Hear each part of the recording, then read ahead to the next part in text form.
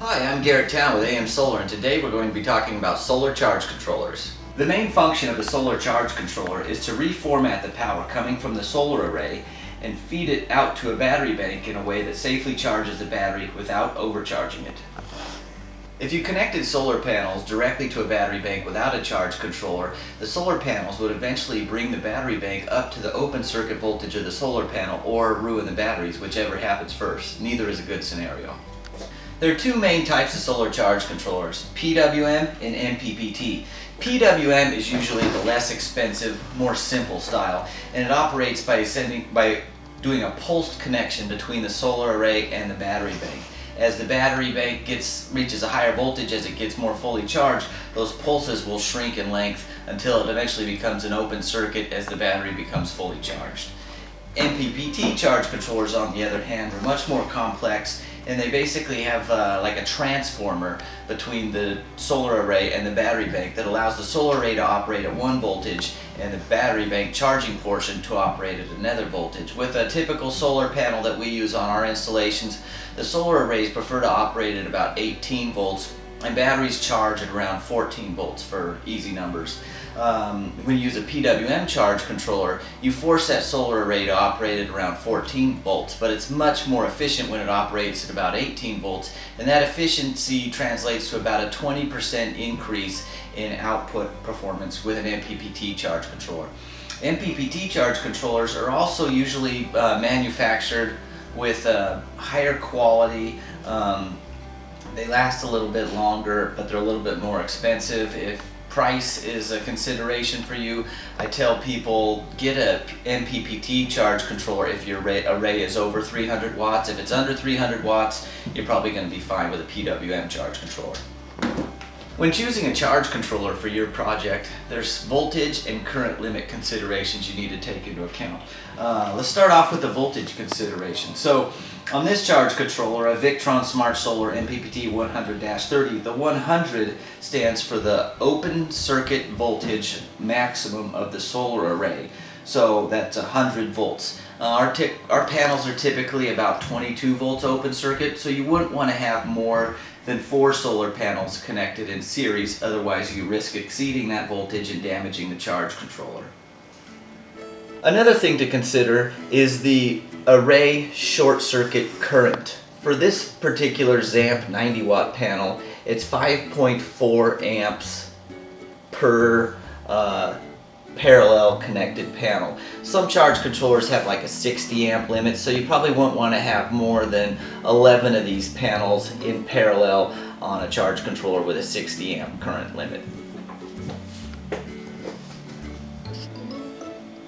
Let me make sure my math on that was right. 11 times 5.4, yeah, 59.4, perfect. But the most important consideration has to do with total array wattage and how that relates to the output current limitation. I have an equation I use, which is total solar array wattage times 90% divide by battery bank voltage gives you charging current. For example, if you have 4 100 watt solar panels, that's 400 watts times 0.9 charging a 12 volt battery bank gives you 30 amps. So this charge controller can handle 4 100 watt solar panels.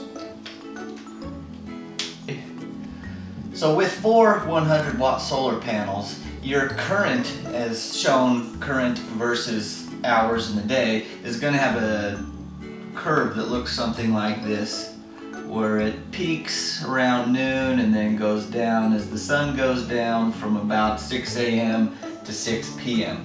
If you put more wattage on the charge controller than 400 watts, say you put like 400 or 500 watts, you're going to have a curve that's a little bit fatter, and it levels off right at that 30 and then goes down. In most cases, it's not going to damage the charge controller to have a little bit extra up here. You're just not going to be able to take advantage of this area right here, but you get to have all of this plus all of that. So oversizing your charge controller or your solar array to your charge controller isn't necessarily a bad deal. It just means that for this short segment of time you might have spent too much on your solar array, but you're doing good on this part.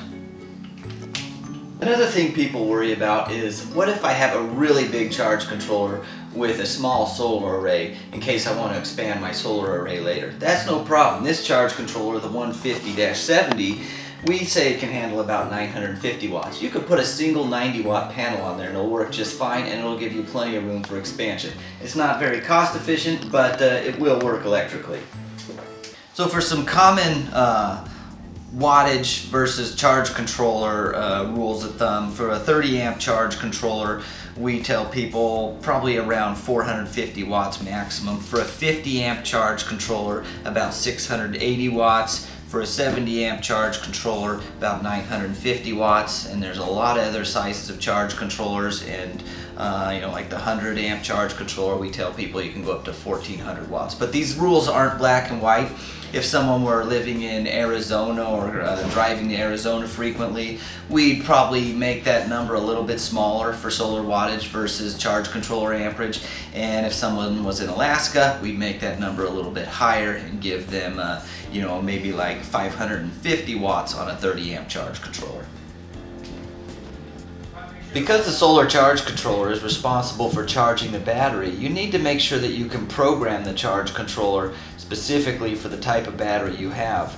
I really like the Victron system because you can log into it with a Bluetooth connection, and it lets you have fine control over all the parameters. So for this particular one, we're dealing with a lithium battery which has an absorption voltage of 14.2, an absorption time of 2 hours, a float voltage of 13.5, and no equalization. You'll want to double check that your settings for your charge controller program line up with the type of battery you're using. You know, that'd be flooded, AGM, or lithium. And some charge controllers, like cheaper charge controllers, you have maybe one preset option or a dial that gives you 3 options. I really like Victron because it lets you get exactly what you want, which is makes your batteries last longer. It's really healthy for them. For monitoring a charge controller, there are several options. Some of them will just have a couple lights that change colors depending on the mode that the charge controller is in. This particular charge controller uses those lights, or it can talk to a remote display like this one.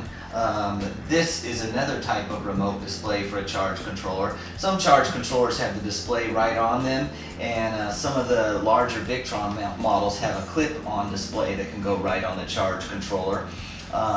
Here's another Victron option that we really like. It's a full color animated display that tells complete system status. And my favorite is the Bluetooth app that I showed in the previous segment. One of the most common mistakes people make when they connect their charge controller is getting the polarity mixed up. If you mix up the polarity on a charge controller, you could ruin the charge controller and you could ruin solar panels. Don't do that. Double check everything before you make a connection. Another common misconception is people mixing up input current to the charge controller and output current from the charge controller. Charge controllers are rated based on output current. So a lot of people think, well, I've got all these panels that have they give off 9 amps, so if I connect them all in series, I'll only have 9 amps going to my charge controller, so can't I just use the cheaper 15 amp charge controller? No, you can't. That has nothing to do with what comes out of the charge controller, because an MPPT charge controller reformats that energy and makes sure that about 14 volts are going out and a current proportional to the wattage is coming out. So you need to be thinking about output current using that equation we talked about earlier. Total array wattage times 90% divided by charging voltage gives you the output current, which relates to this number right here. Never series connect panels on a PWM charge controller. When you series connect panels, that increases the voltage. And like I said earlier with PWM charge controllers, they send a pulsed direct connection to the battery. So if you have 2 100 watt panels connected in series, you're dealing with about an operating voltage of about 36 volts going onto a 12 volt battery. Your solar array and your battery are not going to like that. It's going to be a very inefficient system that will eventually result in damaged batteries or a damaged charge controller, or both. I hope this video was educational. If not, just call us and we'll help you select the right charge controller. Thanks for watching.